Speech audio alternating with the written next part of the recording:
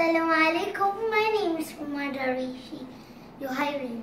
I'm from Malaysia. I'm grade 4 Oxford Al-Alamin International School. I'm going to tell you science, how to organism interact. Number 1,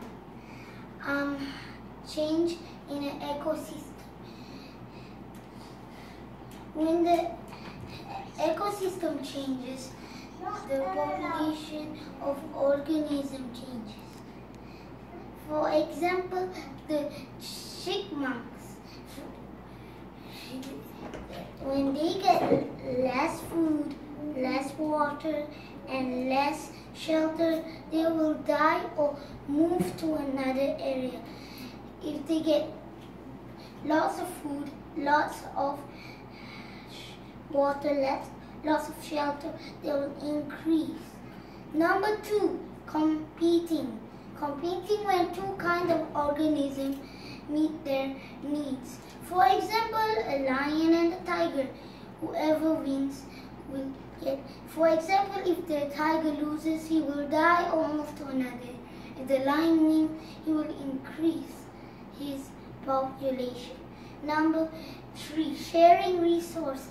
Sharing resources can help animals avoid competing and reduce it. For example, the hawks hunt in a day and the owls hunt in a night. The competing is reduced because of the different time they hunt. Because hawks hunt in the day and owls hunt in the night, the competing is reduced. Number 4, living side by side. Living side by side are two kinds of organisms living together, like a moss and an oak tree. The moss doesn't help or harm the tree, but the tree helps the moss by giving shelter. Number 5, helping each other.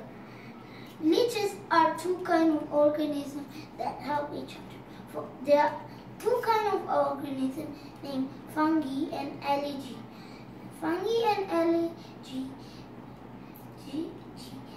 Algae is the one that makes food for the fungi, and fungi is the one that protects